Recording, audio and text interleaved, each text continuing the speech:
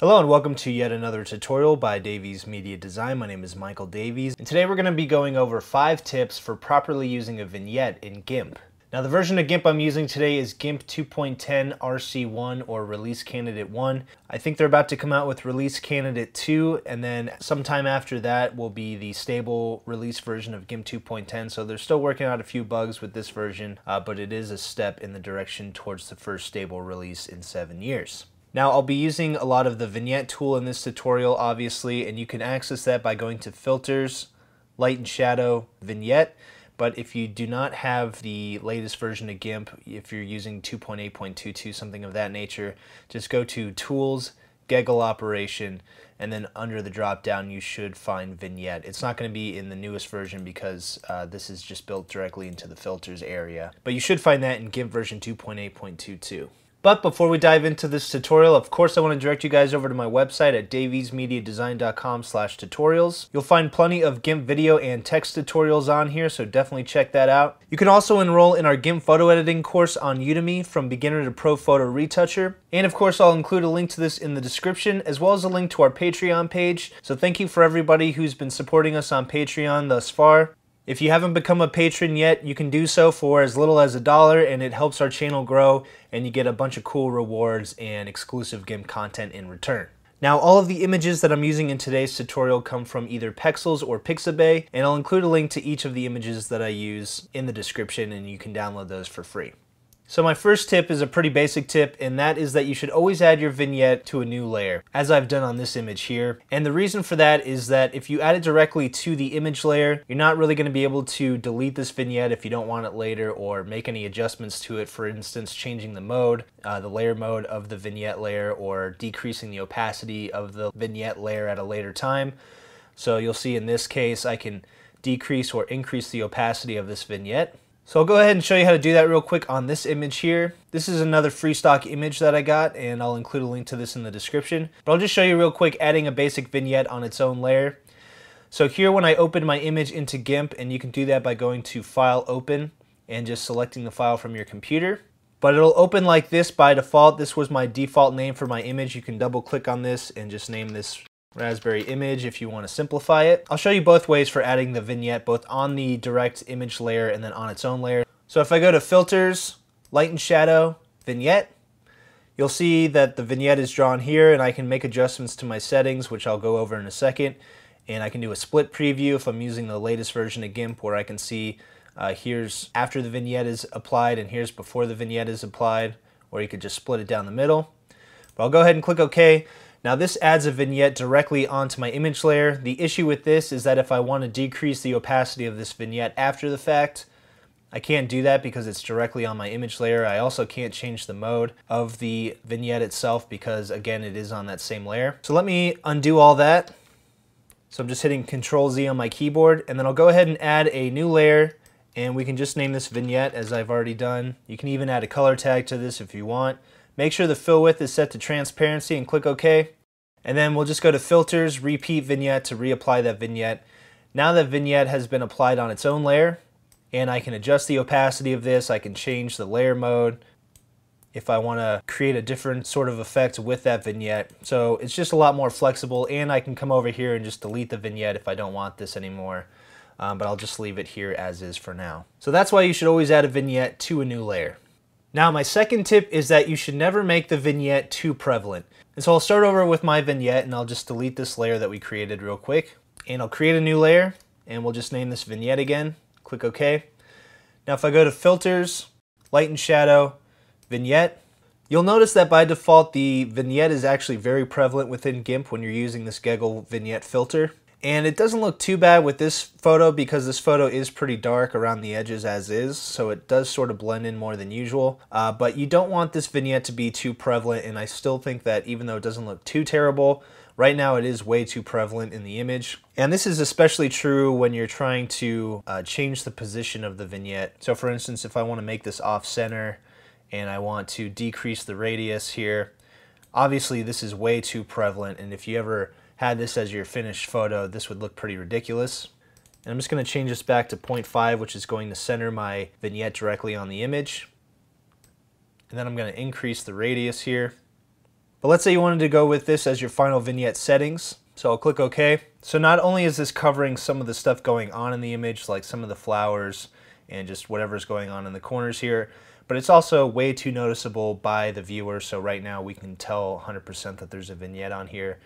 Versus when I crank this down a little bit, you could see the details in the corners, and it's really hard to notice that there's even a vignette here at all. Unless I hide that vignette and then show it again, you can tell that there is a little bit of vignette. So just make sure that when you're drawing your vignette that it's not too prevalent. It should just add a little bit of contrast to the image and draw the eye towards whatever part of the image you're wanting your viewers to look at. Tip number 3 is that you should make sure the vignette enhances the main subject or object in the photo. So I came back here to the original photo that I showed you guys at the beginning of the tutorial, and the reason being that this vignette, you'll see here in the layer that the vignette is pretty off-center and it skews in the direction of the girl in our photo here that's rock climbing. So I'll go ahead and hide this vignette, and this is what the image looked like before I applied a vignette. And right now the image is pretty even throughout in terms of just the lighting and the color, so it's really hard to tell where your eye should be looking, and then it takes kind of a second to realize that there's a girl on here and she's rock climbing. And if I come over to our main image layer, add a new layer, and we'll just name this vignette, and we'll go to Filters, Light and Shadow, Vignette. You'll notice that if I just create a standard vignette here, that it draws our eye right here into the center of the image, and that's not really anything that we're supposed to be looking at. It's just a lot of wall space and some grabs here. Whereas our subject down here starts to get lost in the vignette. You know, she starts to get darker basically because the vignette is going from the lightest part of the image to the black color that we selected for the vignette. So it draws our eye to the wrong location and it hides our main subject. So this is not what we want at all. So with our vignette settings, we can change the location of the vignette, and we can even change the radius of it and the proportion of the vignette itself. So right now it's set to a proportion of 1, which means it's going to have the exact same proportions of our image. And our image isn't a perfect square, it's actually a rectangle, which means our vignette is going to be stretched out a little bit to match those proportions. But let me go ahead and start with this radius here. So the radius is basically how wide the vignette is. And if I go ahead and increase the radius, you'll see that it gets wider and wider and it starts to disappear off the screen. But if I decrease the radius, it actually gets smaller. And for this image, I actually do want this vignette to be smaller because our subject is really small relative to the rest of the image. The next thing I want to do, right now it's centered on the exact center of the image. That's why this is set to 0.5 and 0.5. So the next thing I can do is drag the Y slider here, the center Y. And what that's going to do is move our vignette vertically on our composition here, vertically on our canvas. And you'll see as I drag this that it's repositioning this lower and lower as I drag more to the right. And if I drag to the left, it'll reposition it higher. So I want to drag this so that it is basically completely centered on our main subject of our image. And that's about right there. Now the next thing you'll notice is that this is an oval shape here. And that made sense when we were keeping this around the corners of our image because it allowed the vignette to perfectly intersect with the corners here and make a nice vignette when applying a vignette to the image as a whole. But when we're just applying a vignette to the subject, this doesn't make as much sense. So what you can do is come over here to the proportion and go ahead and turn it down. And you'll see that this starts to become less of an oval and more of a circle. And to me, that makes a little bit more sense. And you can also adjust this with the squeeze. And so if you decrease the squeeze, you'll see this starts to get narrow more vertically. And if I increase the squeeze, it'll get narrow horizontally.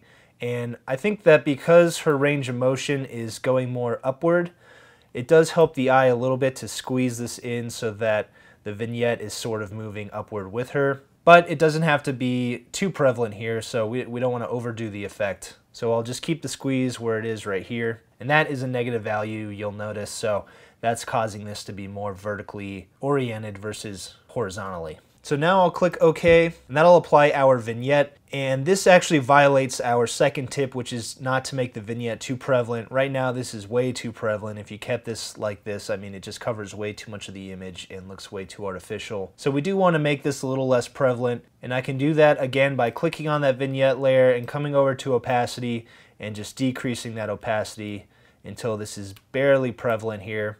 And so I have this set to around 31% right now. And if I hide the vignette, you'll see it's kind of hard to see where our eyes should be, but if I show the vignette, now our eye starts to come down here to our subject because everything else is grayed out a little bit. And you can even turn this down actually a little bit more. So I think the main takeaway here with this tip is that vignettes are not always perfectly centered on the image. Sometimes they are skewed off center a little bit to draw your eye to the proper place in the image. Now my next tip is that you should know when a vignette is necessary and when it is not. So for this example, I have a photo of a beautiful sunset here on a beach, and it's debatable whether or not this needs a vignette. I've seen a lot of people place vignettes on nature photographs. In my opinion, I think if the photograph is beautiful enough in itself, it doesn't really need any sort of enhancement like a vignette. Now you can still make color adjustments to this, add contrast, adjust the lighting, things of that nature. But I think a vignette, a framing for a photo like this isn't entirely necessary. So there are some cases where you don't really need a vignette, and you do need to make that judgment call on your own. But I think a pretty good time to leave out the vignette is when you do have a beautiful photo of nature and you don't really need to draw your eye towards anything in particular. You just want people to be able to see everything within the composition. My last tip is that you should use the proper color for your vignette based on your image. By this, I mean you don't always need to apply a black vignette. So if I create a new layer here, keep this named Vignette, and I go to Filters, Light and Shadow, Vignette. A black vignette doesn't really add anything to this image. If anything, it actually takes away from the colors because there's a lot of white in here, and then there's even some pink from this rose, and then some lighter colors here in the cup. So adding a black vignette to this really doesn't help it at all. It doesn't enhance the photo. So with this being said, you can make the vignette a different color than black, and GIMP allows you to do that over here with the color selector. So if I click on this, I can change this to white, for example, and that actually makes a little bit more sense here. And I'm just going to click OK and leave the settings as is. And of course, as always, you can decrease the opacity of this if you don't want it to be as prevalent, or you can even change the mode to something like soft light. And here's a before, here's an after. That just adds a little bit of white around the edges of our image without it being too prevalent and without really taking anything away from the photo as a whole. But you can also, and I'll hide that vignette, create a new layer, keep it named Vignette. You can go to Filters, Light and Shadow, Vignette. But let's say you want the vignette to be the same color as this pink here. I can click on my color box here and grab our color picker tool or our eyedrop tool and go ahead and click on one of the petals here. Click OK and click OK. Now we have a vignette that is the same color as that rose there. And then obviously we want to tone this down a little bit so we can decrease the opacity, and we can even change the mode here to something like a soft light. But that's just allowed us to add a little bit more of that pinkish color from the rose into the image, and maybe that just helps you enhance the overall color palette of the image here. So just keep that in mind, that vignettes are not always black. Sometimes they can be white, sometimes they can be a color from your color palette within the image. And that can help to enhance the overall colors of the photo while also providing the other benefits of a vignette. So that's it for this tutorial. Hopefully you enjoyed it. If you did, please subscribe to our YouTube channel at youtube.com/daviesmediadesign. You can also visit our website at daviesmediadesign.com/tutorials. Also, you can enroll in our GIMP photo editing course from beginner to pro photo retoucher, and I'll include a link to that in the description as well as all of the relevant links from this tutorial. So thanks for watching, and we'll see you next time.